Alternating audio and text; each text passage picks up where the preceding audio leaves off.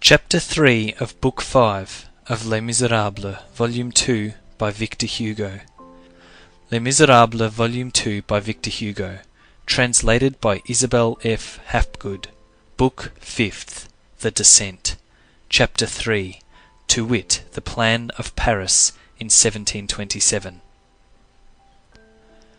300 paces further on, he arrived at a point where the street forked. It separated into two streets, which ran in a slanting line, one to the right and the other to the left. Jean Valjean had before him what resembled the two branches of a Y. Which should he choose? He did not hesitate, but took the one on the right. Why? Because that to the left ran towards a suburb, that is to say, towards inhabited regions, and the right branch towards the open country, that is to say, towards deserted regions. However, they no longer walked very fast.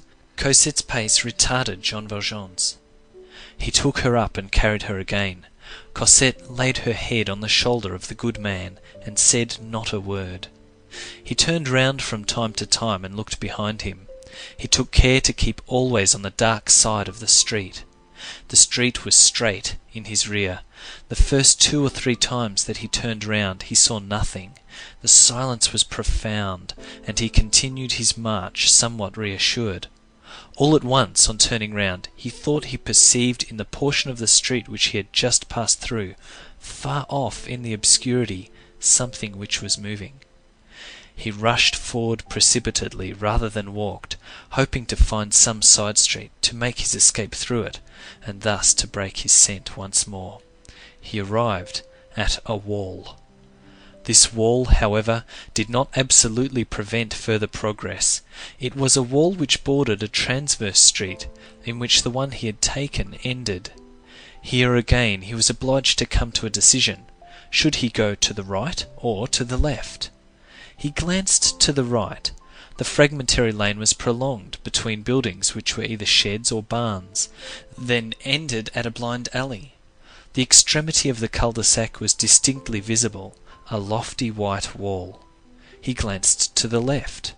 On that side the lane was open, and about 200 paces further on ran into a street of which it was the affluent. On that side lay safety.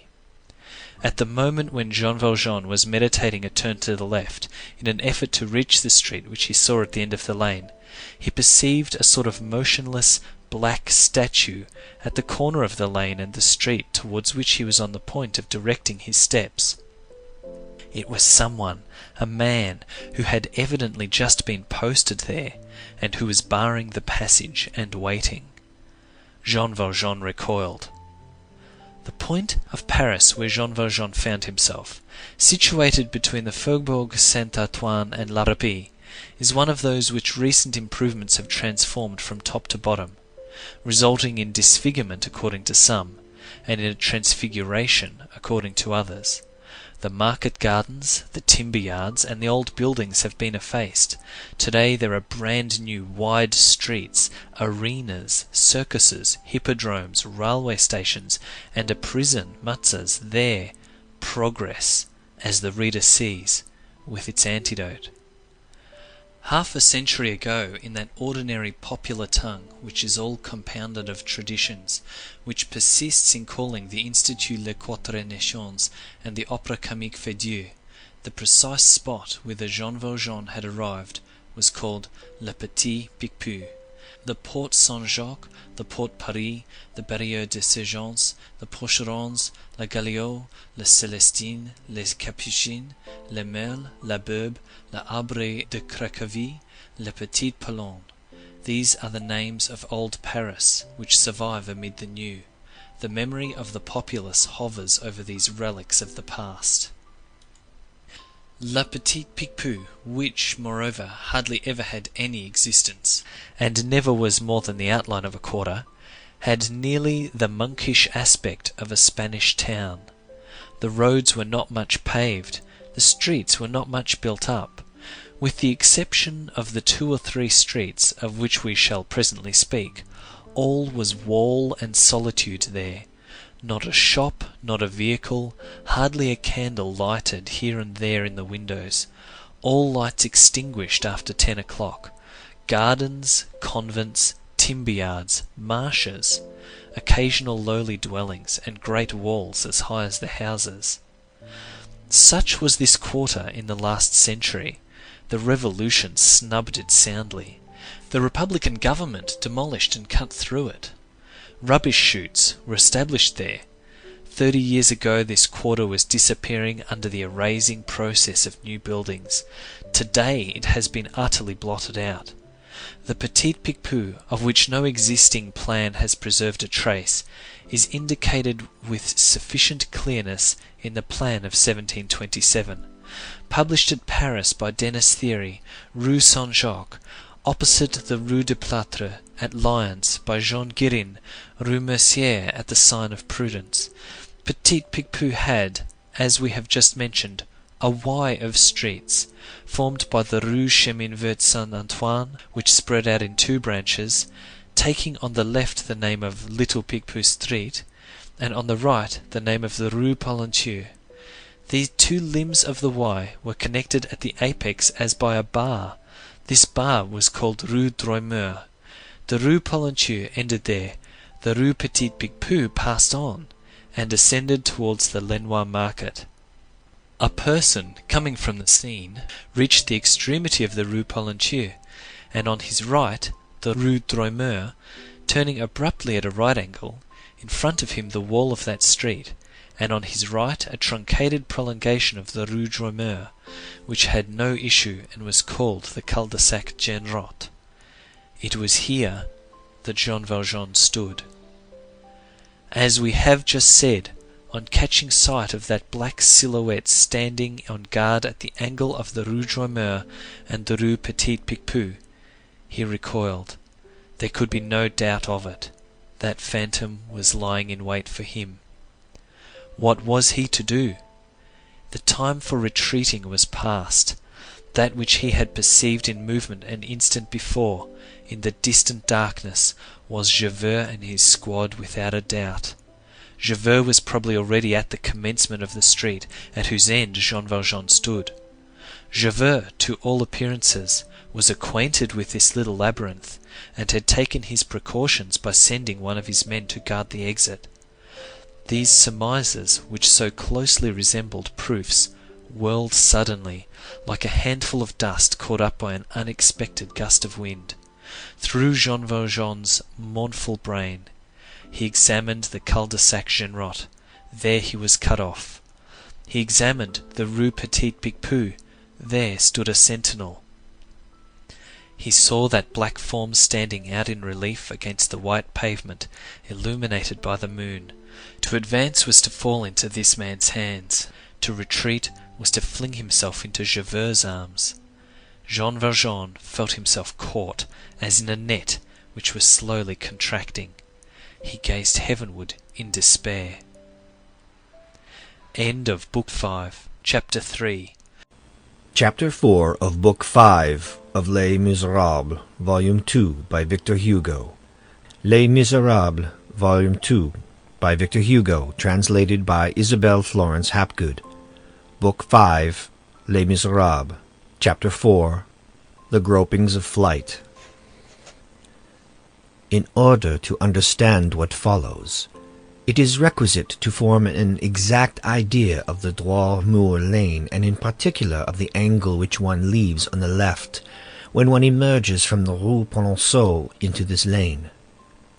Droit-Mur lane was almost entirely bordered on the right, as far as the Rue Petit Picpus, by houses of mean aspect, on the left by a solitary building of severe outlines, composed of numerous parts, which grew gradually higher by a story or two as they approached the Rue Petit Picpus side, so that this building, which was very lofty on the Rue Petit Picpus side, was tolerably low on the side adjoining the Rue Polonceau. There, at the angle of which we have spoken, it descended to such a degree that it consisted of merely a wall. This wall did not abut directly on the street. It formed a deeply retreating niche, concealed by its two corners from two observers who might have been, one in the Rue Polonceau, the other in the Rue Droit-Mur. Beginning with these angles of the niche, the wall extended along the Rue Polonceau as far as a house which bore the number 49, and along the Rue Droit-Mur, where the fragment was much shorter, as far as the gloomy building which we have mentioned and whose gable it intersected, thus forming another retreating angle in the street. This gable was sombre of aspect. Only one window was visible, or, to speak more correctly, two shutters covered with a sheet of zinc and kept constantly closed. The state of the places of which we are here giving a description is rigorously exact, and will certainly awake a very precise memory in the mind of old inhabitants of the quarter. The niche was entirely filled by a thing which resembled a colossal and wretched door. It was a vast formless assemblage of perpendicular planks, the upper ones being broader than the lower, bound together by long transverse strips of iron. At one side there was a carriage gate of the ordinary dimensions, and which had evidently not been cut more than 50 years previously. A linden tree showed its crest above the niche, and the wall was covered with ivy on the side of the Rue Polonceau. In the imminent peril in which Jean Valjean found himself, this sombre building had about it a solitary and uninhabited look which tempted him. He ran his eyes rapidly over it. He said to himself that if he could contrive to get inside it, he might save himself. First he conceived an idea, then a hope. In the central portion of the front of this building on the Rue Droit-Mur side, there were at all windows of the different stories ancient cistern pipes of lead. The various branches of the pipes which led from one central pipe to all these little basins sketched out a sort of tree on the front. These ramifications of pipes with their 100 elbows imitated those old leafless vine stalks which writhe over the fronts of old farmhouses. This odd espalier, with its branches of lead and iron, was the first thing that struck Jean Valjean. He seated Cosette with her back against a stone post, with an injunction to be silent, and ran to the spot where the conduit touched the pavement. Perhaps there was some way of climbing up by it and entering the house, but the pipe was dilapidated and past service, hardly hung to its fastenings. Moreover, all the windows of this silent dwelling were grated with heavy iron bars, even the attic window in the roof, and then the moon fell full upon that facade that the man who was watching at the corner of the street would have seen Jean Valjean in the act of climbing. And finally, what was to be done with Cosette? How was she to be drawn up to the top of the 3-story house? He gave up all idea of climbing by means of the drain-pipe, and crawled along the wall to get back into the Rue Polonceau. When he reached the slant of the wall where he had left Cosette, he noticed that no one could see him there. As we have just explained, he was concealed from all eyes, no matter from which direction they were approaching. Besides this, he was in the shadow. Finally, there were 2 doors. Perhaps they might be forced. The wall above which he saw the linden tree and the ivy evidently abutted on the garden, where he could at least hide himself, although there were as yet no leaves on the trees, and spend the remainder of the night. Time was passing. He must act quickly. He felt over the carriage door, and immediately recognized the fact that it was impractical outside and in. He approached the other door with more hope. It was frightfully decrepit. Its very immensity rendered it less solid. The planks were rotten. The iron bands, there were only 3 of them, were rusted. It seemed as though it might be possible to pierce this worm-eaten barrier. On examining it, he found that the door was not a door. It had neither hinges, crossbars, lock, nor fissure in the middle. The iron bands traversed it from side to side without any break. Through the crevices in the planks he caught a view of unhewn slabs and blocks of stone roughly cemented together, which passers-by might still have seen there 10 years ago. He was forced to acknowledge with consternation that this apparent door was simply a wooden decoration of a building against which it was placed. It was easy to tear off a plank, but then one found one's self face to face with a wall. End of Book 5, Chapter 4. Chapter 5 of Book 5 of Les Misérables, Volume 2, by Victor Hugo. Les Misérables, Volume 2, by Victor Hugo. Translated by Isabel F. Hapgood. Book 5th, The Descent. Chapter 5, which would be impossible with gas lanterns. At that moment a heavy and measured sound began to be audible at some distance. Jean Valjean risked a glance round the corner of the street.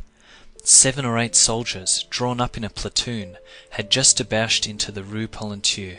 He saw the gleam of their bayonets. They were advancing towards him. These soldiers, at whose head he distinguished Javert's tall figure, advanced slowly and cautiously. They halted frequently. It was plain that they were searching all the nooks of the walls and all the embrasures of the doors and alleys. This was some patrol that Javert had encountered. There could be no mistake as to this surmise, and whose aid he had demanded. Javert's 2 acolytes were marching in their ranks. At the rate at which they were marching, and in consideration of the halts which they were making, it would take them about 1/4 of an hour to reach the spot where Jean Valjean stood. It was a frightful moment. A few minutes only separated Jean Valjean from that terrible precipice which yawned before him for the 3rd time. And the galleys now meant not only the galleys, but Cosette lost to him for ever. That is to say, a life resembling the interior of a tomb. There was but one thing which was possible. Jean Valjean had this peculiarity, that he carried, as one might say, 2 beggars' pouches. In one he kept his saintly thoughts, in the other the redoubtable talents of a convict. He rummaged in the one or the other, according to circumstances. Among his other resources, thanks to his numerous escapes from the prison at Toulon, he was, as it will be remembered, a past master in the incredible art of crawling up without ladder or climbing irons, by sheer muscular force, by leaning on the nape of his neck, his shoulders, his hips, and his knees, by helping himself on the rare projections of the stone, in the right angle of a wall, as high as the 6th story if need be, an art which has rendered so celebrated and so alarming that corner of the wall of the Conciergerie of Paris by which Batamol, condemned to death, made his escape 20 years ago. Jean Valjean measured with his eyes the wall above which he espied the linden. It was about 18 feet in height. The angle which it formed with the gable of the large building was filled, at its lower extremity, by a mass of masonry of a triangular shape, probably intended to preserve that too convenient corner from the rubbish of those dirty creatures called the passers-by. This practice of filling up corners of the wall is much in use in Paris. This mass was about 5 feet in height. The space above the summit of this mass, which it was necessary to climb, was not more than 14 feet. The wall was surmounted by a flat stone without a coping. Cosette was the difficulty, for she did not know how to climb a wall. Should he abandon her? Jean Valjean did not once think of that. It was impossible to carry her. A man's whole strength is required to successfully carry out these singular ascents. The least burden would disturb his centre of gravity and pull him downwards. A rope would have been required. Jean Valjean had none. Where was he to get a rope at midnight, in the Rue Polonceau? Certainly, if Jean Valjean had had a kingdom, he would have given it for a rope at that moment. All extreme situations have their lightning flashes which sometimes dazzle, sometimes illuminate us. Jean Valjean's despairing glance fell on the street lantern-post of the blind alley Genrot. At that epoch there were no gas jets in the streets of Paris. At nightfall lanterns placed at regular distances were lighted. They were ascended and descended by means of a rope, which traversed the street from side to side, and was adjusted in a groove of the post. The pulley over which this rope ran was fastened underneath the lantern in a little iron box, the key to which was kept by the lamplighter, and the rope itself was protected by a metal case. Jean Valjean, with the energy of a supreme struggle, crossed the street at one bound, entered the blind alley, broke the latch of the little box with the point of his knife, and an instant later he was beside Cosette once more. He had a rope. These gloomy inventors of expedients work rapidly when they are fighting against fatality. We have already explained that the lanterns had not yet been lighted that night.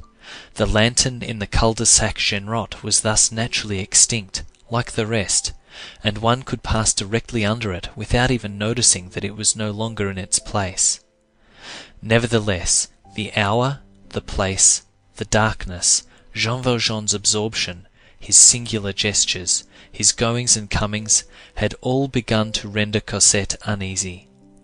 Any other child than she would have given vent to loud shrieks long before. She contented herself with plucking Jean Valjean by the skirt of his coat. They could hear the sound of the patrol's approach, ever more and more distinctly. "Father," said she, in a very low voice, "I am afraid. Who is coming yonder?" "Hush," replied the unhappy man, "it is Madame Thénardier." Cosette shuddered. He added, "Say nothing. Don't interfere with me. If you cry out, if you weep, the Thénardier is lying in wait for you. She is coming to take you back." Then, without haste, but without making a useless movement, with firm and curt precision, the more remarkable at a moment when the patrol and Javert might come upon him at any moment, he undid his cravat, passed it round Cosette's body under the armpits, taking care that it should not hurt the child, fastened this cravat to one end of the rope, by means of that knot which seafaring men call a swallow knot, took the other end of the rope in his teeth, pulled off his shoes and stockings which he threw over the wall, stepped upon the mass of masonry, and began to raise himself in the angle of the wall and the gable, with as much solidity and certainty as though he had the rounds of a ladder under his feet and elbows. Half a minute had not elapsed when he was resting on his knees on the wall. Cosette gazed at him in stupid amazement, without uttering a word. Jean Valjean's injunction and the name of Madame Thénardier had chilled her blood. All at once she heard Jean Valjean's voice crying to her, though in a very low tone, "Put your back against the wall." She obeyed. "Don't say a word, and don't be alarmed," went on Jean Valjean. And she felt herself lifted from the ground. Before she had time to recover herself, she was on top of the wall. Jean Valjean grasped her, put her on his back, took her two tiny hands in his large left hand, lay down flat on his stomach, and crawled along on the top of the wall as far as the cant. As he had guessed, there stood a building whose roof started from the top of the wooden barricade and ascended to within a very short distance of the ground, with a gentle slope which grazed the linden tree. A lucky circumstance, for the wall was much higher on this side than on the street side. Jean Valjean could only see the ground at a great depth below him. He had just reached the slope of the roof and had not yet left the crest of the wall when a violent uproar announced the arrival of the patrol. The thundering voice of Javert was audible. "Search the blind alley. The Rue Drommeur is guarded. So is the Rue Petit Picpus. I'll answer for it that he is in the blind alley." The soldiers rushed into the Genrot alley.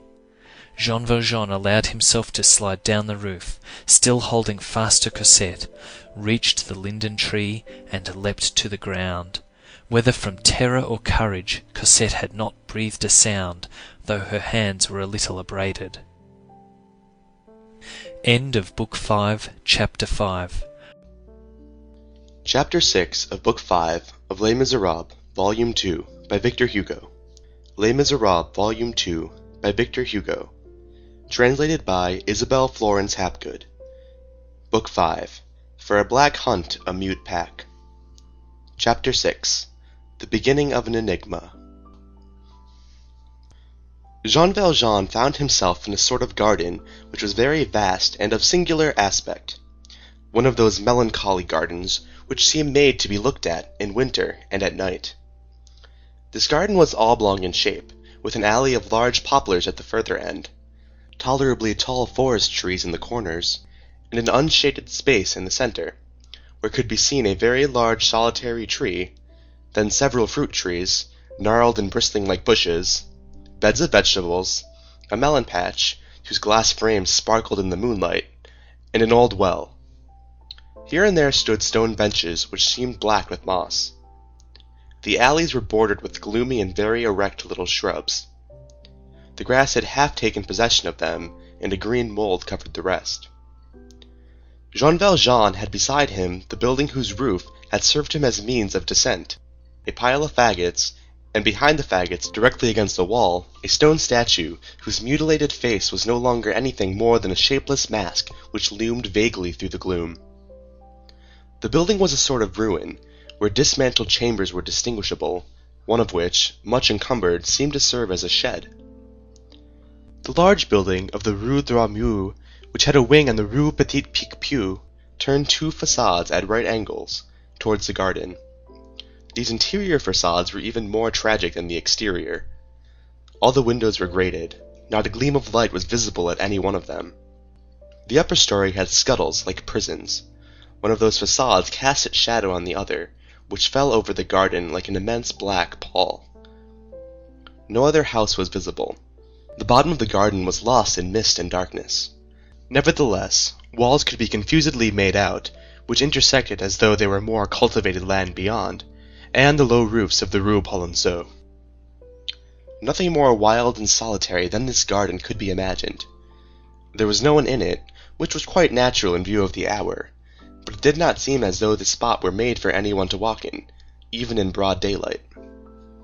Jean Valjean's first care had been to get hold of his shoes and put them on again, then to step under the shed with Cosette. A man who is fleeing never thinks himself sufficiently hidden. The child, whose thoughts were still on the Thénardier, shared his instinct for withdrawing from sight as much as possible. Cosette trembled and pressed close to him. They heard the tumultuous noise of the patrol searching the blind alley and the streets, the blows of their gun stocks against the stones, Javert's appeals to the police spies whom he had posted, and his imprecations mingled with words which could not be distinguished. At the expiration of a quarter of an hour, it seemed as though that species of stormy roar were becoming more distant. Jean Valjean held his breath. He had laid his hand lightly on Cosette's mouth. However, the solitude in which he stood was so strangely calm that this frightful uproar, close and furious as it was, did not disturb him by so much as the shadow of a misgiving. It seemed as though those walls had been built of the deft stones of which the Scriptures speak.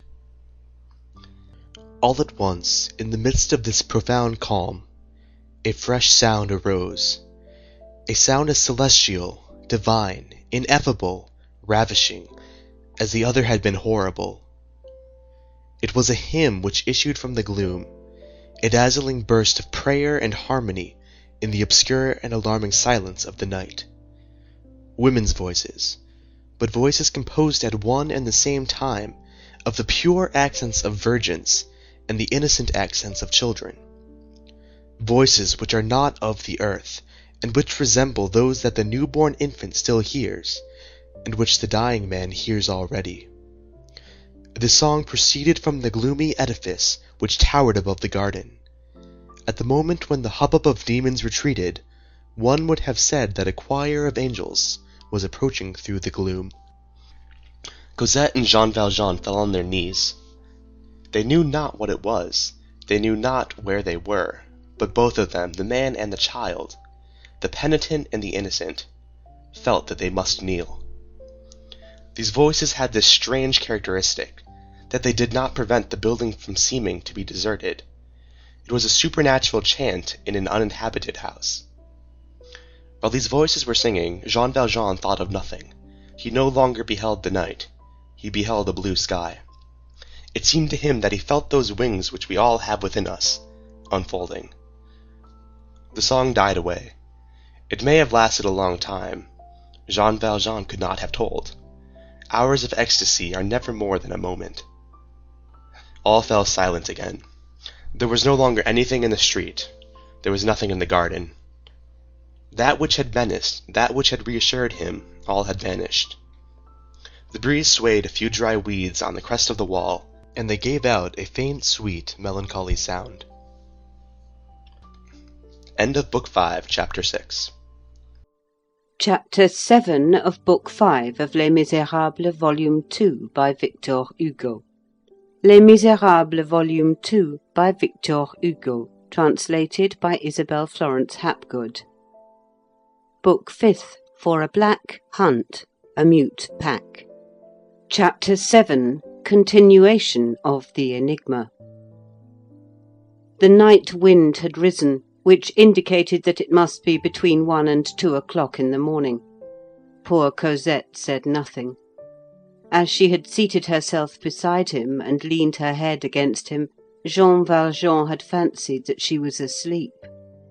He bent down and looked at her. Cosette's eyes were wide open, and her thoughtful air pained Jean Valjean.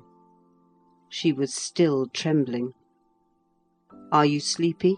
said Jean Valjean. "I am very cold," she replied. A moment later she resumed, "Is she still there?" "Who?" said Jean Valjean. "Madame Thénardier." Jean Valjean had already forgotten the means which he had employed to make Cosette keep silent. "Ah!" said he, "she is gone. You need fear nothing further." The child sighed as though a load had been lifted from her breast. The ground was damp, the shed open on all sides, the breeze grew more keen every instant. The good man took off his coat and wrapped it round Cosette. "Are you less cold now?" said he. "Oh, yes, father." "Well, wait for me a moment. I will soon be back." He quitted the ruin and crept along the large building, seeking a better shelter. He came across doors, but they were closed. There were bars at all the windows of the ground floor. Just after he had turned the inner angle of the edifice, he observed that he was coming to some arched windows, where he perceived a light. He stood on tiptoe and peeped through one of these windows. They all opened on a tolerably vast hall, paved with large flagstones, cut up by arcades and pillars, where only a tiny light and great shadows were visible. The light came from a taper which was burning in one corner. The apartment was deserted, and nothing was stirring in it. Nevertheless, by dint of gazing intently, he thought he perceived on the ground something which appeared to be covered with a winding sheet, and which resembled a human form. This form was lying face downward, flat on the pavement, with the arms extended in the form of a cross, in the immobility of death. One would have said, judging from a sort of serpent which undulated over the floor, that this sinister form had a rope round its neck. The whole chamber was bathed in that mist of places which are sparely illuminated, which adds to horror.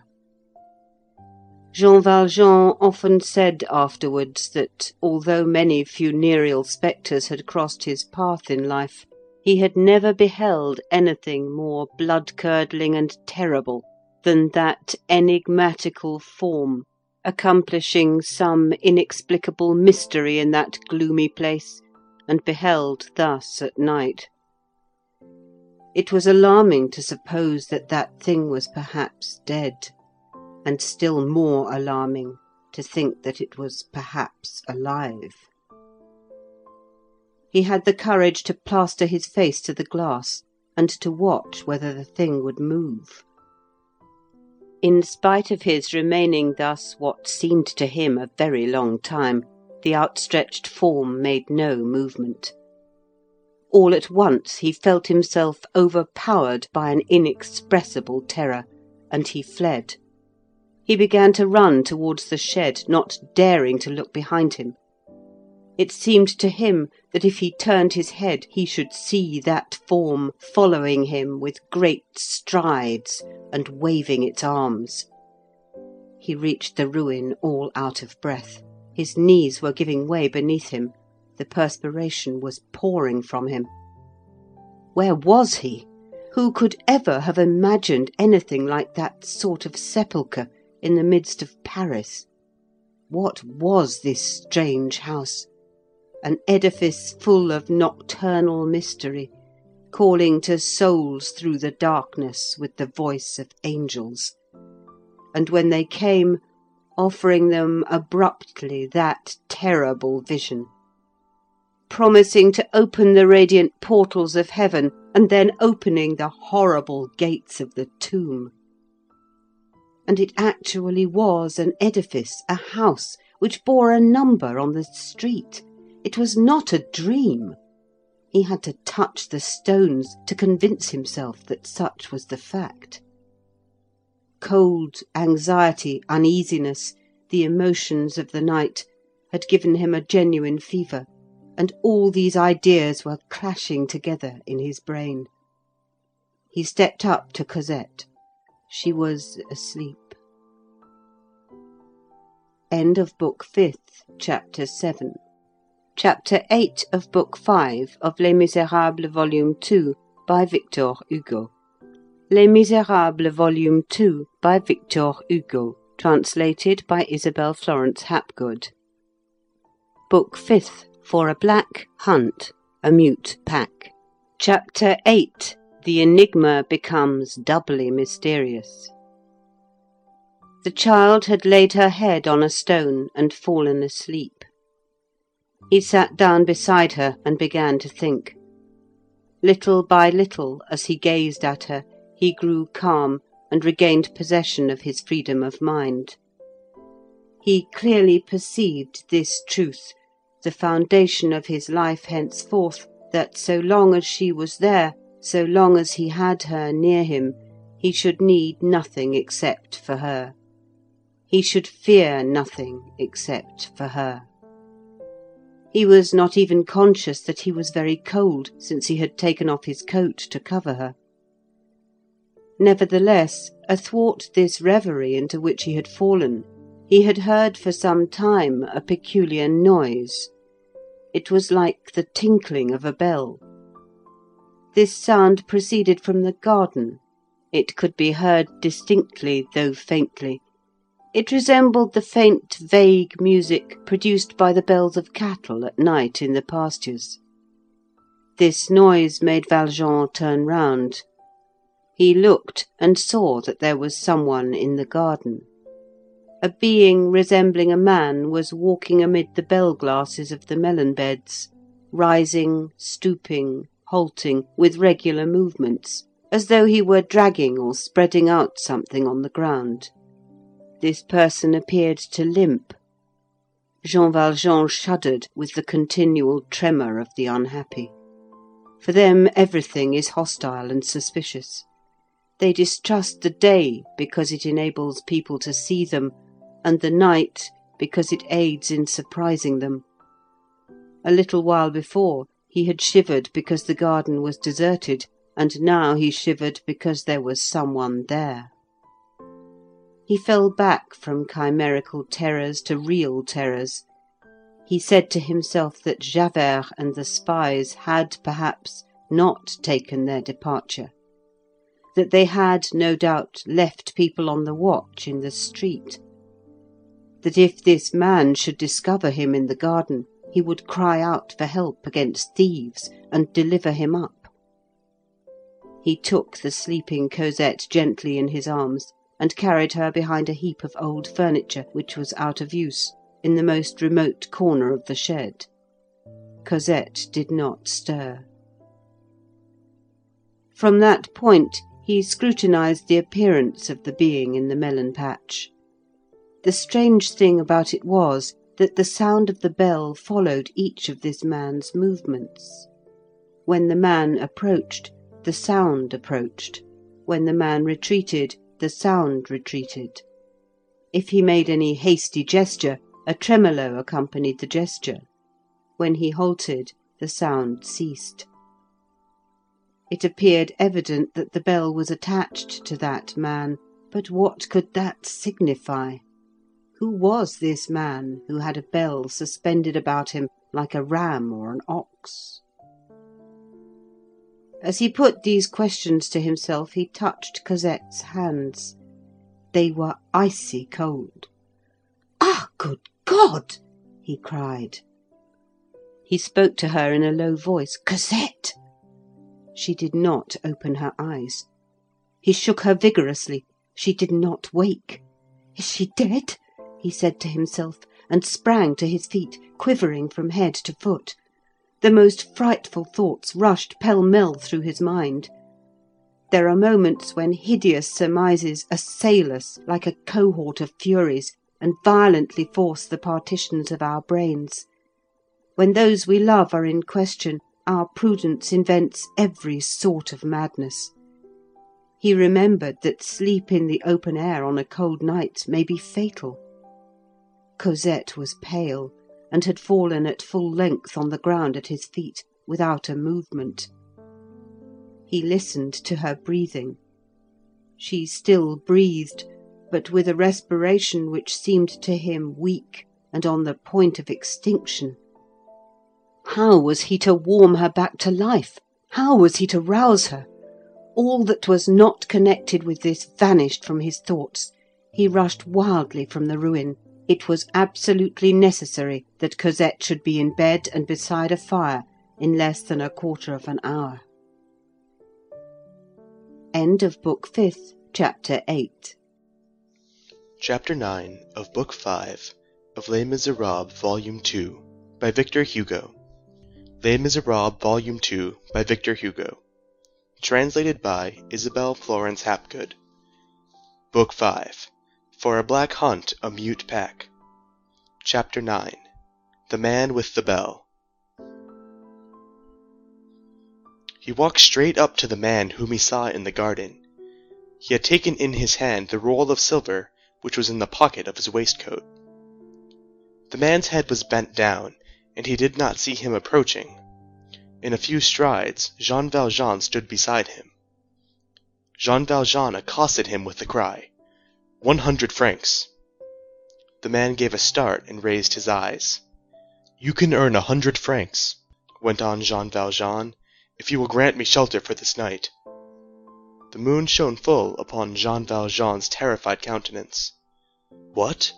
So it is you, Father Madeleine, said the man. That name, thus pronounced, at that obscure hour, in that unknown spot, by that strange man, made Jean Valjean start back. He had expected anything but that. The person who thus addressed him was a bent and lame old man, dressed almost like a peasant, who wore on his left knee a leather kneecap, whence hung a moderately large bell. His face, which was in the shadow, was not distinguishable.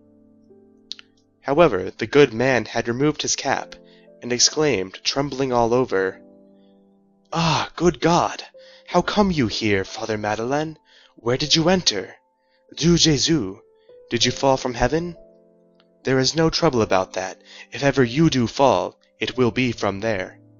And what a state you are in! You have no cravat, you have no hat, you have no coat. Do you know you would have frightened anyone who did not know you? No coat! Lord God! Are the saints going mad nowadays? But how did you get in here? His words tumbled over each other. The good man talked with a rustic volubility, in which there was nothing alarming. All this was uttered with a mixture of stupefaction and naive kindliness. Who are you, and what house is this? Demanded Jean Valjean. Ah, pardieu, this is too much, exclaimed the old man. I am the person for whom you got the place here, and this house is the one where you had me placed. What? You don't recognize me? No, said Jean Valjean. And how happens it that you know me? You saved my life, said the man. He turned. A ray of moonlight outlined his profile, and Jean Valjean recognized old Fauchelevent. Ah, said Jean Valjean. So it is you. Yes, I recollect you. That is very lucky, said the old man, in a reproachful tone. And what are you doing here? Resumed Jean Valjean. Why, I am covering my melons, of course. In fact, at the moment when Jean Valjean accosted him, old Fauchelevent held in his hand the end of a straw mat which he was occupied in spreading over the melon bed. During the hour or thereabouts that he had been in the garden, he had already spread out a number of them. It was this operation which had caused him to execute the peculiar movements observed from the shed by Jean Valjean. He continued, I said to myself, the moon is bright, it is going to freeze. What if I were to put my melons into their greatcoats? And, he added, looking at Jean Valjean with a broad smile, Pardieu, you ought to have done the same. But how do you come here? Jean Valjean, finding himself known to this man, at least only under the name of Madeleine, thenceforth advanced only with caution. He multiplied his questions. Strange to say, their roles seemed to be reversed. It was he, the intruder, who interrogated. And what is this bell which you wear on your knee? This, replied Fauchelevent, is so that I may be avoided. What? So that you may be avoided? Old Fauchelevent winked with an indescribable air. Ah, goodness! There are only women in this house, many young girls. It appears that I should be a dangerous person to meet. The bell gives them warning. When I come, they go. What house is this? Come, you know well enough. But I do not. Not when you got me the place here as gardener? Answer me as though I knew nothing. Well then, this is the Petit Picpus convent. Memories recurred to Jean Valjean. Chance, that is to say, Providence, had cast him into precisely that convent in the Quartier Saint-Antoine, where old Fauchelevent, crippled by the fall from his cart, had been admitted on his recommendation 2 years previously. He repeated, as though talking to himself, the Petit Picpus convent. Exactly, returned old Fauchelevent. But to come to the point, how the deuce did you manage to get in here, you, Father Madeleine? No matter if you are a saint, you are a man as well, and no man enters here. You certainly are here. There is no one but me. Still, said Jean Valjean, I must stay here. Ah, good God! Cried Fauchelevent. Jean Valjean drew near to the old man, and said to him in a grave voice, Father Fauchelevent, I saved your life. I was the first to recall it, returned Fauchelevent. Well, you can do today for me that which I did for you in the olden days. Fauchelevent took in his aged, trembling, and wrinkled hands Jean Valjean's 2 robust hands, and stood for several minutes as though incapable of speaking. At length he exclaimed, Oh, that would be a blessing from the good God, if I could make you some little return for that. Save your life. Monsieur le Maire, dispose of the old man. A wonderful joy had transfigured this old man. His countenance seemed to emit a ray of light. What do you wish me to do? He resumed. That I will explain to you. You have a chamber? I have an isolated hovel yonder, behind the ruins of the old convent, in a corner which no one ever looks into. There are 3 rooms in it. The hut was in fact so well hidden behind the ruins, and so cleverly arranged to prevent it being seen, that Jean Valjean had not perceived it. Good, said Jean Valjean. Now I am going to ask 2 things of you. What are they, Monsieur Mayor? In the first place, you are not to tell anyone what you know about me. In the second, you are not to try to find out anything more. As you please. I know that you can do nothing that is not honest, that you have always been a man after the good God's heart. And then, moreover, you it was who placed me here. That concerns you. I am at your service. That is settled, then. Now, come with me. We will go and get the child." "Ah," said Fauchelevent, "so there is a child." He added not a word further, and followed Jean Valjean as a dog follows his master. Less than half an hour afterwards, Cosette, who had grown rosy again before the flame of a good fire, was lying asleep in the old gardener's bed. Jean Valjean had put on his cravat and coat once more. His hat, which he had flung over the wall, had been found and picked up. While Jean Valjean was putting on his coat, Fauchelevent had removed the bell and kneecap, which now hung on a nail beside a vintage basket that adorned the wall. The two men were warming themselves with their elbows resting on a table upon which Fauchelevent had placed a bit of cheese, black bread, a bottle of wine, and 2 glasses. And the old man was saying to Jean Valjean, as he laid his hand on the latter's knee, "Ah, Father Madeleine, you did not recognize me immediately. You save people's lives, and then you forget them. That is bad. But they remember you. You are an ingrate." End of Book 5, Chapter 9. Chapter 10 of Book 5 of Les Misérables, Volume 2 by Victor Hugo. Les Misérables, Volume 2 by Victor Hugo. Translated by Isabel Florence Hapgood. Book 5th, For a Black Hunt, a Mute Pack. Chapter 10, which explains how Javert got on the scent. The events of which we have just beheld the reverse side, so to speak, had come about in the simplest possible manner. When Jean Valjean, on the evening of the very day when Javert had arrested him beside Fantine's deathbed, had escaped from the town jail of M. the police had supposed that he had betaken himself to Paris. Paris is a maelstrom where everything is lost, and everything disappears in this belly of the world, as in the belly of the sea. No forest hides a man as does that crowd. Fugitives of every sort know this. They go to Paris as to an abyss. There are gulfs which save. The police know it also, and it is in Paris that they seek what they have lost elsewhere. They sought the ex-mayor of M.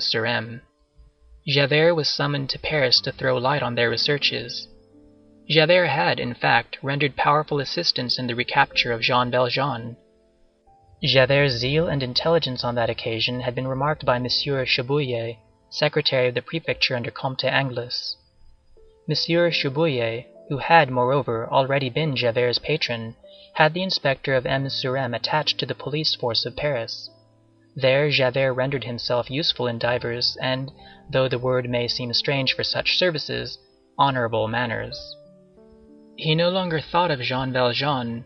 The wolf of today causes those dogs who are always on the chase to forget the wolf of yesterday, when, in December 1823, he read a newspaper, he who never read newspapers, but Javert, a monarchical man, had a desire to know the particulars of the triumphal entry of the Prince Generalissimo into Bayonne.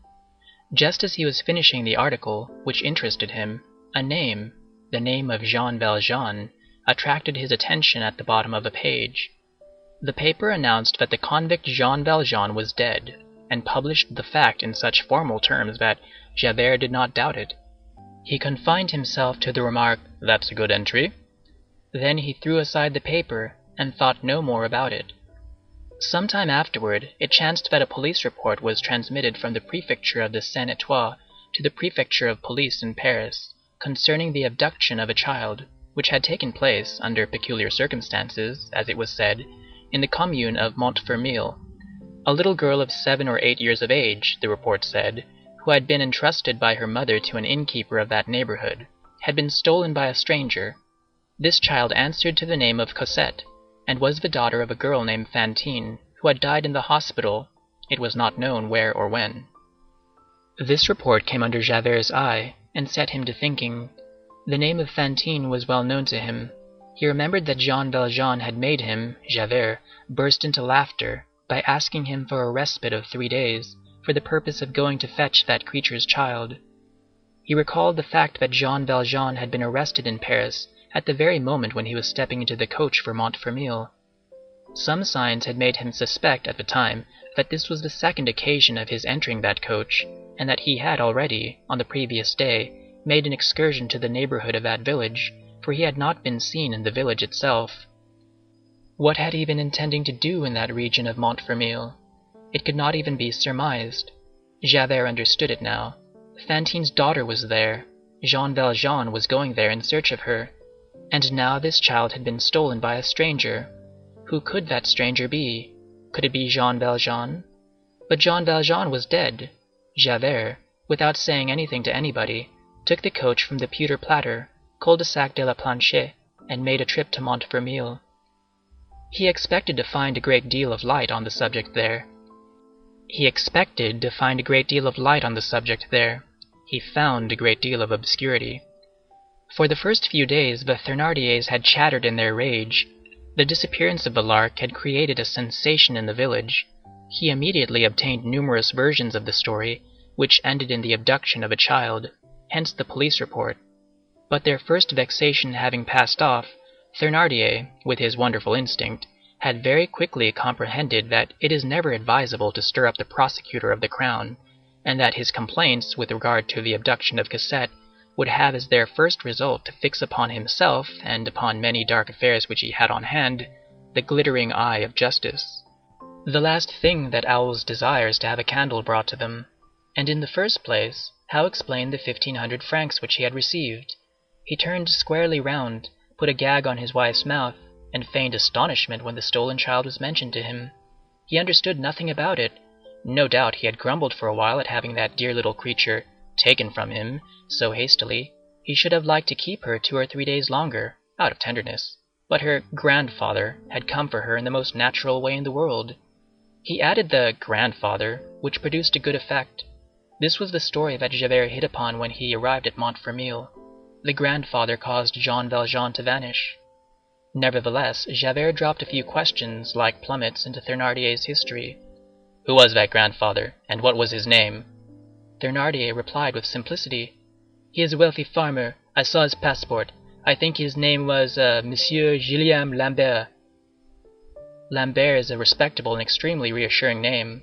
Thereupon Javert returned to Paris. Jean Valjean is certainly dead, said he, and I am a ninny. He had again begun to forget this history when, in the course of March, 1824, he heard of a singular personage who dwelt in the parish of Saint Médard, and who had been surnamed the mendicant who gives alms. This person, the story ran, was a man of means, whose name no one knew exactly, and who lived alone with a little girl of 8 years, who knew nothing about herself, save that she had come from Montfermeil. Montfermeil! That name was always coming up, and it made Javert prick up his ears. An old beggar police spy, an ex-beadle to whom this person had given alms, added a few more details. This gentleman of property was very shy, never coming out except in the evening, speaking to no one, except occasionally to the poor, and never allowing anyone to approach him. He wore a horrible old yellow frock-coat, which was worth many millions, being all wadded up with bank bills. This piqued Javert's curiosity in a decided manner. In order to get a close look at this fantastic gentleman without alarming him, he borrowed the beadle's outfit for a day, and the place where the old spy was in the habit of crouching every evening, whining orisons through his nose, and playing the spy under cover of prayer. The suspected individual did indeed approach Javert thus disguised, and bestow alms on him. At that moment Javert raised his head, and the shock which Jean Valjean received on recognizing Javert was equal to the one received by Javert when he thought he recognized Jean Valjean. However, the darkness might have misled him. Jean Valjean's death was official. Javert cherished very grave doubts, and when in doubt, Javert, the man of scruples, never laid a finger on anyone's collar. He followed his man to the Gorbeau house and got the old woman to talking, which was no difficult matter. The old woman confirmed the fact regarding the coat lined with millions, and narrated to him the episode of the 1,000-franc bill. She had seen it. She had handled it. Javert hired a room. That evening he installed himself in it. He came and listened at the mysterious lodger's door, hoping to catch the sound of his voice, but Jean Valjean saw his candle through the keyhole, and foiled the spy by keeping silent. On the following day Jean Valjean decamped, but the noise made by the fall of the 5-franc piece was noticed by the old woman, who, hearing the rattling of coin, suspected that he might be intending to leave, and made haste to warn Javert. At night, when Jean Valjean came out, Javert was waiting for him behind the trees of the boulevard with 2 men. Javert had demanded assistance at the prefecture, but he had not mentioned the name of the individual whom he hoped to seize. That was his secret, and he had kept it for 3 reasons. In the first place, because the slightest indiscretion might put Jean Valjean on the alert. Next, because to lay hands on an ex-convict who had made his escape and was reputed dead, on a criminal whom justice had formerly classed forever as among malefactors of the most dangerous sort, was a magnificent success, which the old members of the Parisian police would assuredly not leave to a newcomer like Javert, and he was afraid of being deprived of his convict. And lastly, because Javert, being an artist, had a taste for the unforeseen. He hated those well-heralded successes which are talked of long in advance, and have the bloom brushed off. He preferred to elaborate his masterpieces in the dark, and to unveil them suddenly at the last. Javert had followed Jean Valjean from tree to tree, then from corner to corner of the street, and had not lost sight of him for a single instant. Even at the moments when Jean Valjean believed himself to be the most secure, Javert's eye had been on him. Why had not Javert arrested Jean Valjean? Because he was still in doubt. It must be remembered that at the epoch the police was not precisely at its ease. The free press embarrassed it. Several arbitrary arrests denounced by the newspapers had echoed even as far as the chambers, and had rendered the prefecture timid. Interference with individual liberty was a grave matter. The police agents were afraid of making a mistake. The prefect laid the blame on them. A mistake meant dismissal. The reader can imagine the effect which this brief paragraph, reproduced by 20 newspapers, would have caused in Paris. Yesterday, an aged grandfather, with white hair, a respectable and well-to-do gentleman, who was walking with his grandchild, aged 8, was arrested and conducted to the agency of the prefecture, as an escaped convict.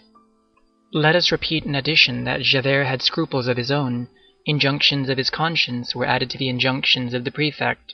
He was really in doubt. Jean Valjean turned his back on him and walked in the dark. Sadness, uneasiness, anxiety, depression.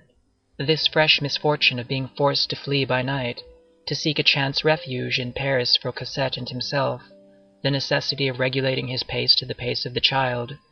All this, without his being aware of it, had altered Jean Valjean's walk, and impressed on his bearing such senility that the police themselves, incarnate in the person of Javert, might and did in fact make a mistake.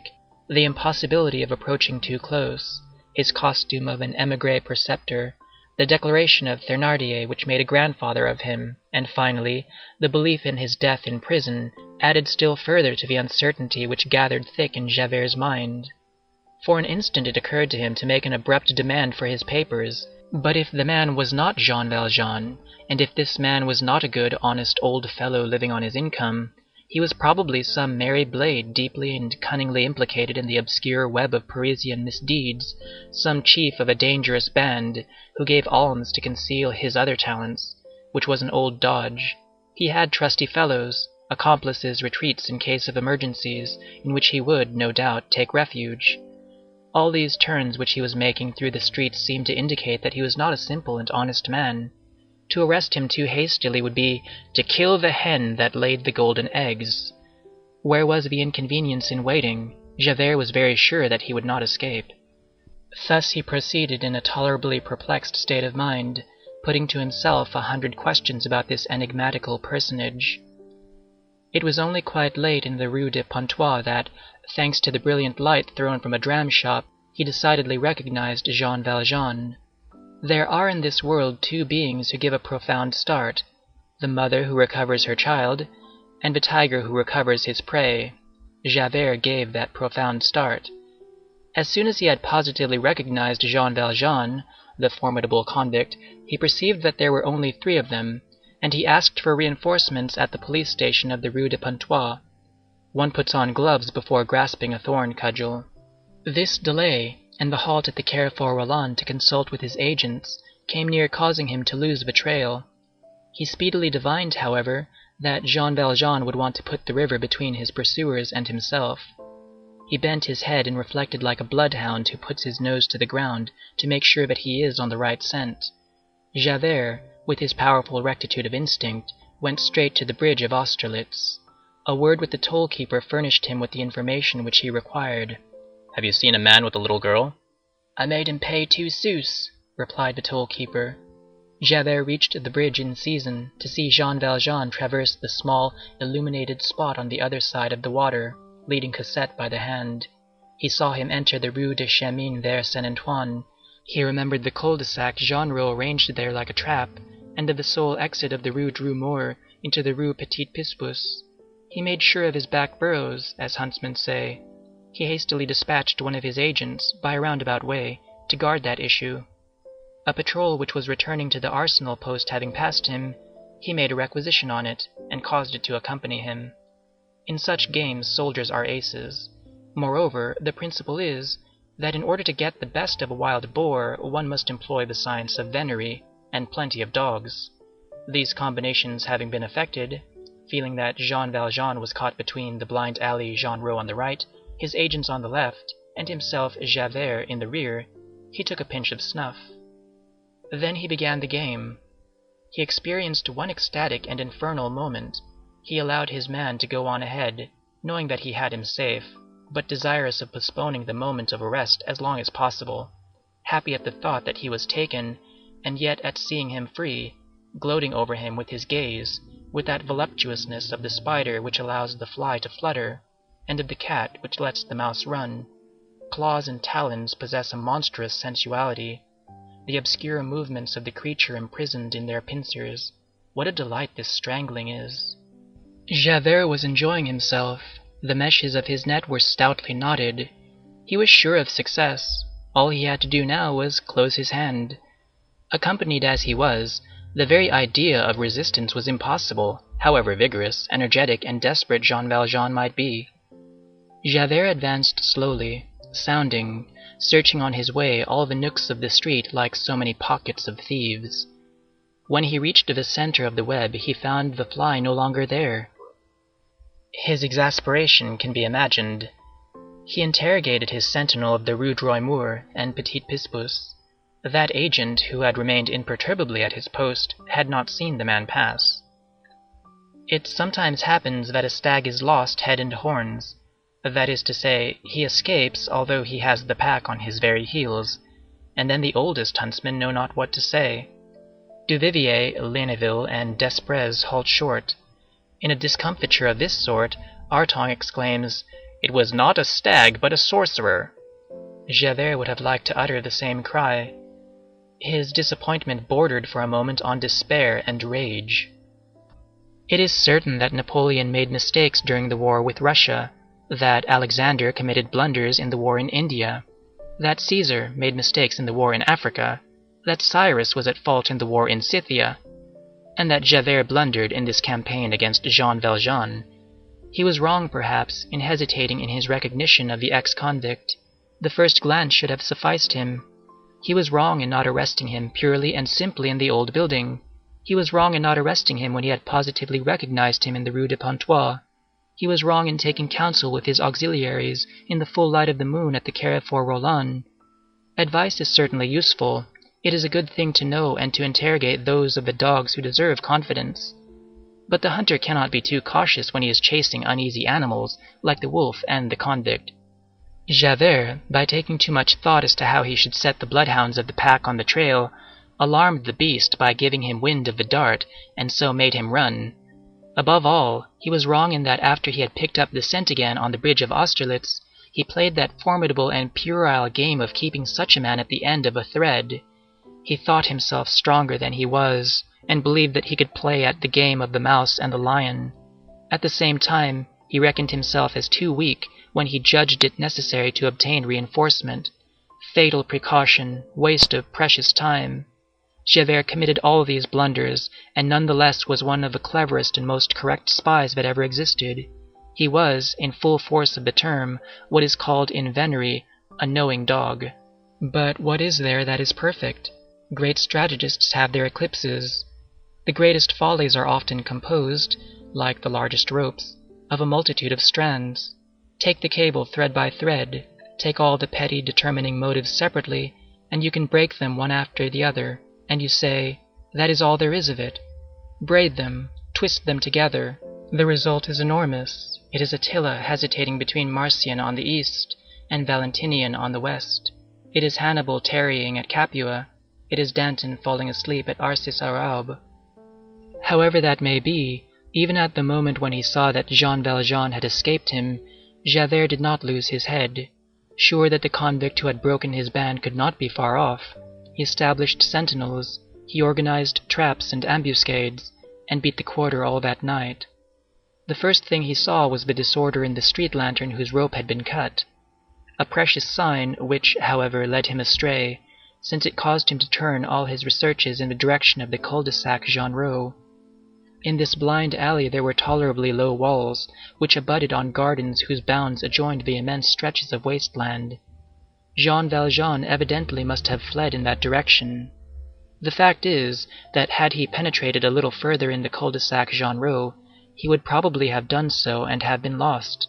Javert explored these gardens and these waste stretches as though he had been hunting for a needle. At daybreak he left 2 intelligent men on the lookout and returned to the prefecture of police, as much ashamed as a police spy who had been captured by a robber might have been. End of Book 5, Chapter 10. Chapter 1 of Book 6 of Les Misérables, Volume 2, by Victor Hugo. Les Misérables, Volume 2, by Victor Hugo. Translated by Isabel Florence Hapgood. Book 6, Le Petit Picpus. Chapter 1. Number 62, Rue Petit Picpus. Nothing, half a century ago, more resembled every other carriage gate than the carriage gate of number 62 Rue Petit Picpus. This entrance, which usually stood ajar in the most inviting fashion, permitted a view of 2 things, neither of which have anything very funereal about them: a courtyard surrounded by walls hung with vines, and the face of a lounging porter. Above the wall, at the bottom of the court, tall trees were visible. When a ray of sunlight enlivened the courtyard, when a glass of wine cheered up the porter, it was difficult to pass number 62 Little Picpus Street without carrying away a smiling impression of it. Nevertheless, it was a somber place of which one had had a glimpse. The threshold smiled. The house prayed and wept.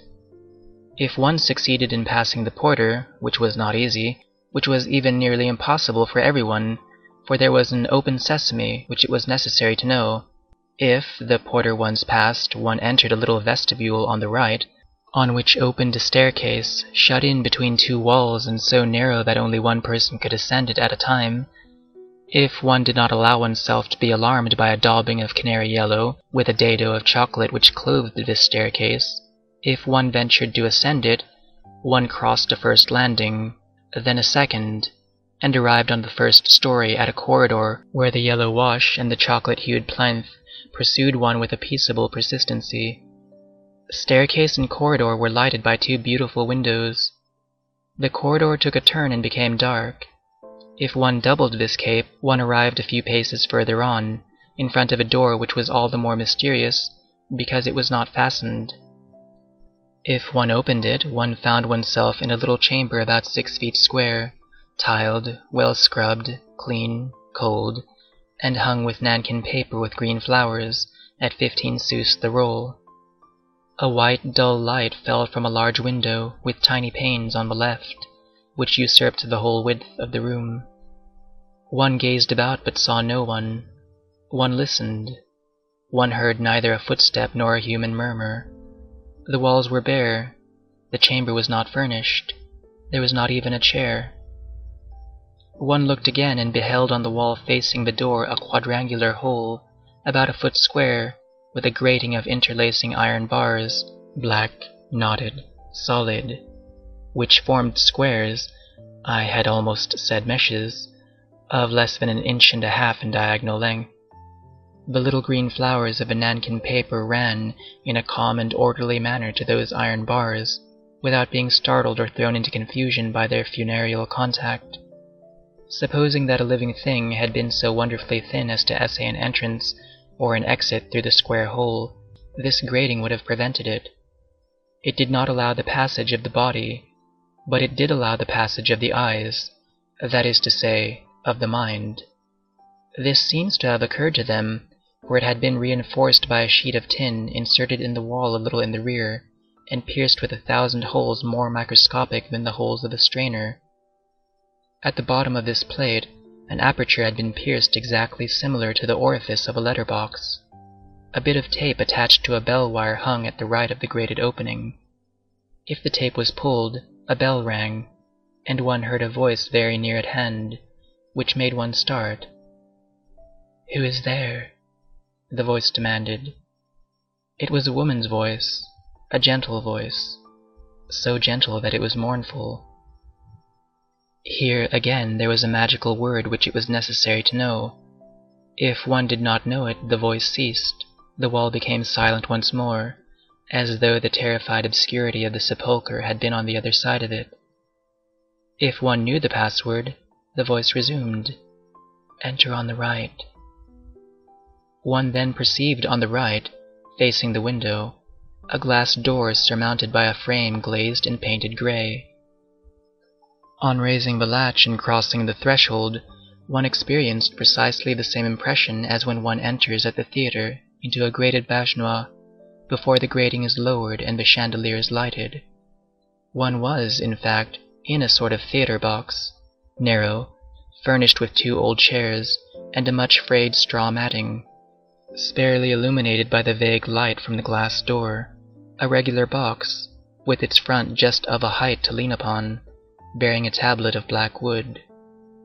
This box was grated, only the grating of it was not of gilded wood, as at the opera. It was a monstrous lattice of iron bars, hideously interlaced and riveted to the wall by enormous fastenings, which resembled clenched fists. The first minutes passed. When one's eyes began to grow used to this cellar-like half-twilight, one tried to pass the grating, but got no further than 6 inches beyond it. There he encountered a barrier of black shutters, reinforced and fortified with transverse beams of wood painted a gingerbread yellow. These shutters were divided into long, narrow slats, and they masked the entire length of the grating. They were always closed. At the expiration of a few moments one heard a voice proceeding from behind these shutters, and saying, "I am here. What do you wish with me?" It was a beloved, sometimes an adored voice. No one was visible. Hardly the sound of a breath was audible. It seemed as though it were a spirit which had been evoked, that was speaking to you across the walls of the tomb. If one chanced to be within certain prescribed and very rare conditions, the slat of one of the shutters opened opposite you, the evoked spirit became an apparition. Behind the grating, behind the shutter, one perceived, so far as the grating permitted sight, a head, of which only the mouth and the chin were visible. The rest was covered with a black veil.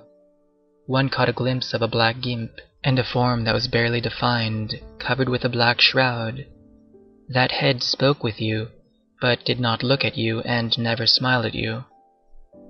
The light which came from behind you was adjusted in such a manner that you saw her in the white, and she saw you in the black. This light was symbolical. Nevertheless, your eyes plunged eagerly through that opening which was made in that place shut off from all glances. A profound vagueness enveloped that form clad in mourning. Your eyes searched that vagueness, and sought to make out the surroundings of the apparition. At the expiration of a very short time you discovered that you could see nothing. What you beheld was night, emptiness, shadows, a wintry mist mingled with a vapor from the tomb, a sort of terrible peace, a silence from which you could gather nothing, not even sighs, a gloom in which you could distinguish nothing, not even phantoms. What you beheld was the interior of a cloister. It was the interior of that severe and gloomy edifice which was called the convent of the Bernardines of the Perpetual Adoration.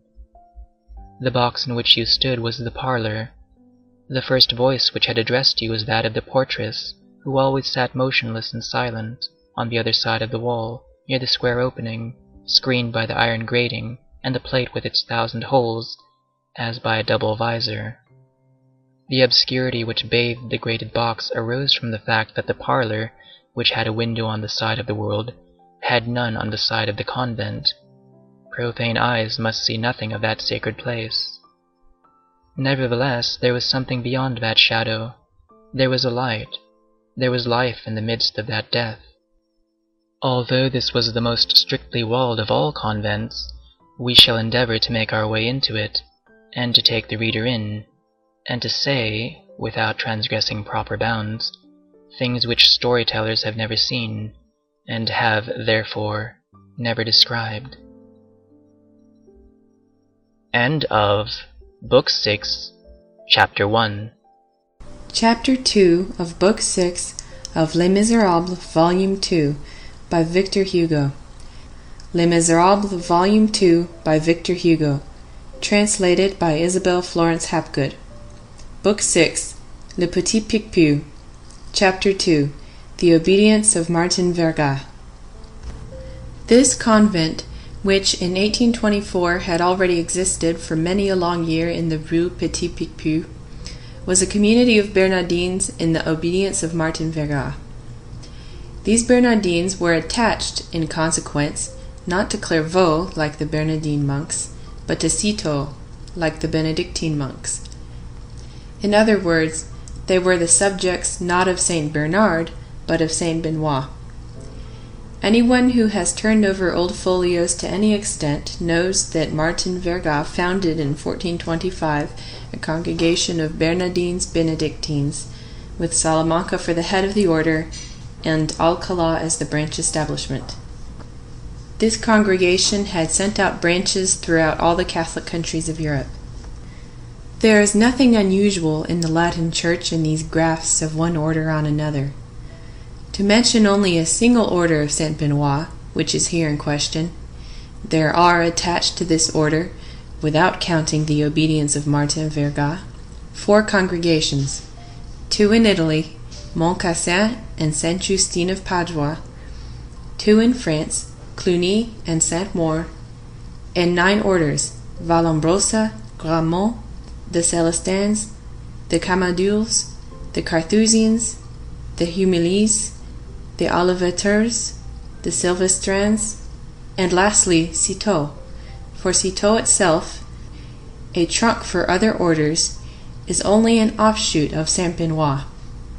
Citeaux dates from Saint Robert, Abbé de Molesme, in the Diocese of Langres in 1098. Now it was in 529 that the devil, having retired to the desert of Subiaco, he was old, had he turned hermit, was chased from the ancient temple of Apollo, where he dwelt, by Saint Benoit, then aged 17. After the rule of the Carmelites, who go barefoot, wear a bit of willow on their throats, and never sit down, the harshest rule is that of the Bernardine Benedictines, of Martin Verga.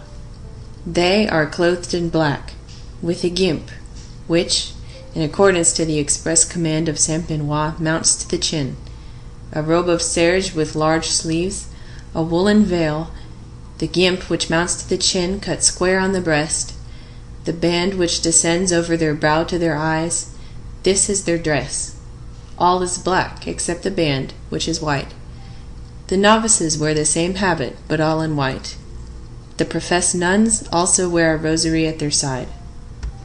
The Bernardine Benedictines of Martin Verga practice the perpetual adoration, like the Benedictines called Ladies of the Holy Sacrament, who at the beginning of this century had 2 houses in Paris, one at the Temple, the other in the Rue Neuve Sainte-Geneviève.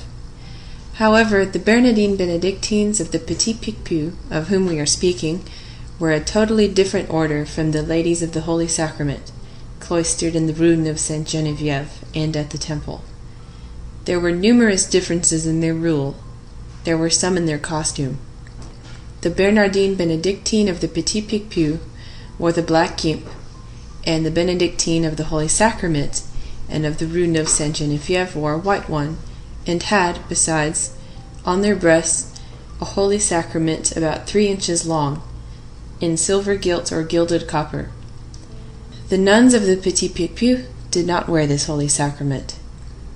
The perpetual adoration, which was common to the house of the Petit Picpus, and to the house of the temple, leaves those two orders perfectly distinct.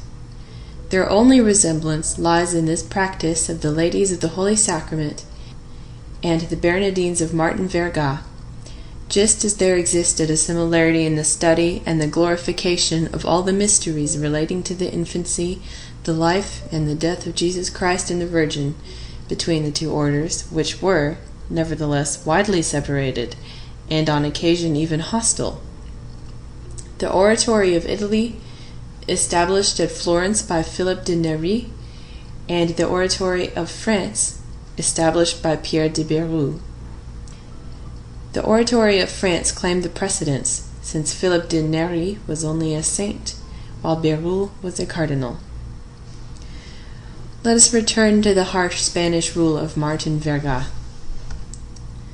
The Bernardine Benedictines of this obedience fast all the year round, abstain from meat, fast in Lent and on many other days which are peculiar to them, rise from their first sleep from 1 to 3 o'clock in the morning to read their breviary and to chant matins, sleep in all seasons between serge sheets and on straw, make no use of the bath, never light a fire, scourge themselves every Friday, observe the rule of silence, speak to each other only during the recreation hours, which are very brief, and wear drugget chemises for 6 months in the year, from September 14th, which is the exaltation of the Holy Cross, until Easter. These 6 months are a modification. The rule says all the year, but this drugget chemise, intolerable in the heat of summer, produced fevers and nervous spasms. The use of it had to be restricted. Even with this palliation, when the nuns put on this chemise on the 14th of September, they suffer from fever for 3 or 4 days. Obedience, poverty, chastity, perseverance in their seclusion, these are their vows, which the rule greatly aggravates. The prioress is elected for 3 years by the mothers, who are called mères vocales because they have a voice in the chapter. A prioress can only be re-elected twice, which fixes the longest possible reign of a prioress at 9 years. They never see the officiating priest, who is always hidden from them by a serge curtain 9 feet in height. During the sermon, when the preacher is in the chapel, they drop their veils over their faces. They must always speak low, walk with their eyes on the ground and their heads bowed. 1 man only is allowed to enter the convent, the archbishop of the diocese. There is really one other, the gardener, but he is always an old man, and in order that he may always be alone in the garden, and that the nuns may be warned to avoid him, a bell is attached to his knee. Their submission to the prioress is absolute and passive. It is the canonical subjection in the full force of its abnegation, as at the voice of Christ, ut voci Christi, at a gesture, at the first sign, ad nutum, ad primum signum, immediately, with cheerfulness, with perseverance, with a certain blind obedience, prompte, hilariter, perseveranter, et ceca quadam obedientia, as in the file in the hand of the workman, quasi limam in manibus fabri, without power to read or to write, without express permission, legere vel scribere, non ariscerit, sine expressa superioris licentia. Each one of them in turn makes what they call reparation. The reparation is the prayer for all the sins, for all the faults, for all the dissensions, for all the violations, for all the iniquities, for all the crimes committed on earth, for the space of 12 consecutive hours, from 4 o'clock in the afternoon till 4 o'clock in the morning, or from 4 o'clock in the morning until 4 o'clock in the afternoon. The sister who is making reparation remains on her knees, on the stone before the Holy Sacrament, with hands clasped, a rope around her neck. When her fatigue becomes unendurable, she prostrates herself flat on her face against the earth, with her arms outstretched in the form of a cross. This is her only relief. In this attitude she prays for all the guilty in the universe. This is great to sublimity. As this act is performed in front of a post on which burns a candle, it is called without distinction to make reparation or to be at the post. The nuns even prefer, out of humility, this last expression, which contains an idea of torture and abasement. To make reparation is a function in which the whole soul is absorbed. The sister at the post would not turn round were a thunderbolt to fall directly behind her. Besides this, there is always a sister kneeling before the Holy Sacrament. This station lasts an hour. They relieve each other like soldiers on guard. This is the perpetual adoration. The prioresses and the mothers almost always bear names stamped with peculiar solemnity, recalling, not the saints and martyrs, but moments in the life of Jesus Christ, as Mother Nativity, Mother Conception, Mother Presentation, Mother Passion, but the names of saints are not interdicted. When one sees them, one never sees anything but their mouths. All their teeth are yellow. No toothbrush ever entered that convent. Brushing one's teeth is at the top of a ladder, at whose bottom is the loss of one's soul. They never say my. They possess nothing of their own, and they must not attach themselves to anything. They call everything our, thus, our veil, our chaplet. If they were speaking of their chemise, they would say our chemise. Sometimes they grow attached to some petty object, to a book of hours, a relic, a medal that has been blessed. As soon as they become aware that they are growing attached to this object, they must give it up. They recall the words of Saint Therese, to whom a great lady said, as she was on the point of entering her order, "Permit me, mother, to send for a Bible to which I am greatly attached." "Ah, you are attached to something. In that case, do not enter our order." Every person whatever is forbidden to shut herself up, to have a place of her own, a chamber. They live with their cells open. When they meet, one says, "Blessed and adored be the most holy sacrament of the altar." The other responds, "Forever." The same ceremony when one taps at the other's door. Hardly has she touched the door when a soft voice on the other side is heard to say hastily, "Forever." Like all practices, this becomes mechanical by force of habit, and one sometimes says "forever" before the other has had time to say the rather long sentence, "Praised and adored be the most holy sacrament of the altar." Among the visitandines, the one who enters says "Ave Maria," and the one whose cell is entered says "Gratia plena." It is their way of saying good day, which is in fact full of grace. At each hour of the day 3 supplementary strokes sound from the church bell of the convent. At this signal, prioress, vocal mothers, professed nuns, lay sisters, novices, postulants, interrupt what they are saying, what they are doing, or what they are thinking, and all say in unison if it is 5 o'clock, for instance, "At 5 o'clock and at all hours, praised and adored be the most holy sacrament of the altar." If it is 8 o'clock, at 8 o'clock and at all hours, and so on, according to the hour. This custom, the object of which is to break the thread of thought and to lead it back constantly to God, exists in many communities.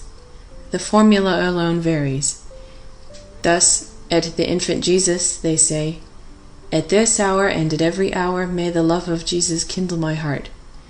The Bernardine Benedictines of Martin Verga, cloistered 50 years ago at Petit Picpus, chant the offices to a solemn psalmody, a pure Gregorian chant, and always with full voice during the whole course of the office.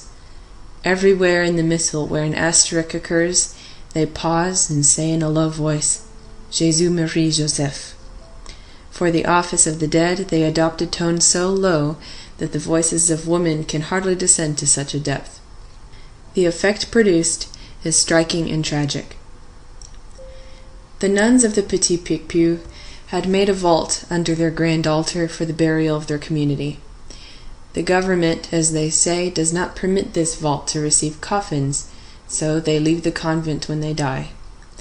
This is an affliction to them, and it causes them consternation as an infraction of the rules. They had obtained a mediocre consolation at best, permission to be interred at a special hour and in a special corner, in the ancient Vaugirard cemetery, which was made of land which had formerly belonged to their community. On Fridays, the nuns hear High Mass, Vespers, and all the offices as on Sunday. They scrupulously observe, in addition to all the little festivals unknown to people of the world, of which the Church of France was so prodigal in the olden days, and of which it is still prodigal in Spain and Italy. Their stations in the chapel are interminable.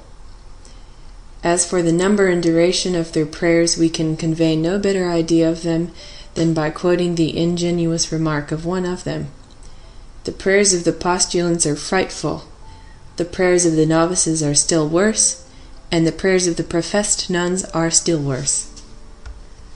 Once a week the chapter assembles. The prioress presides, the vocal mothers assist.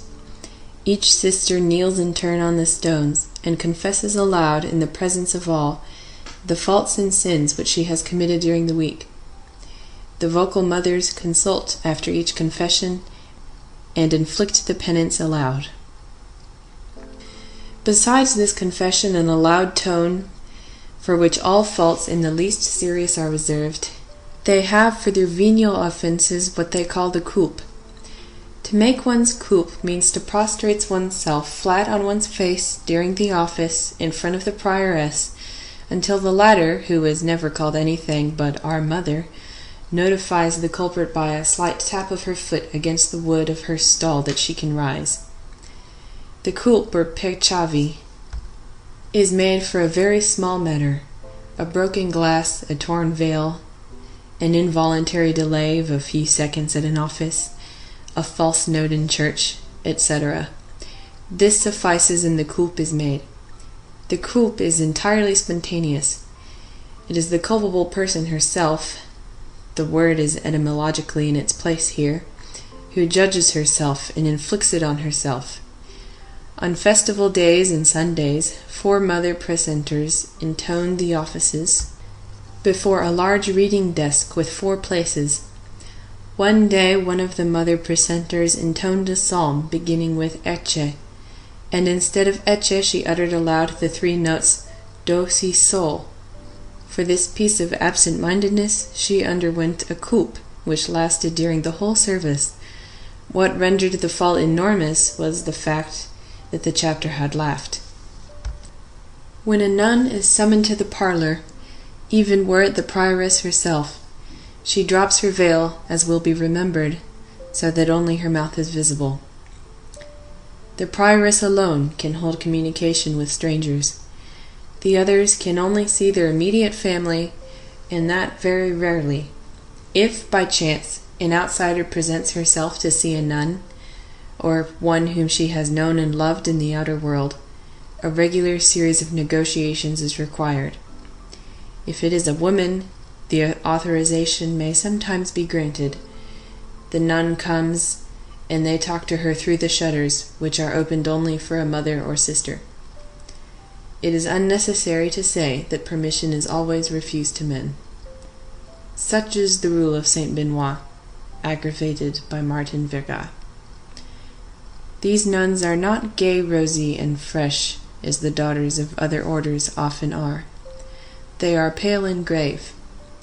Between 1825 and 1830, 3 of them went mad. End of Book 6, Chapter 2.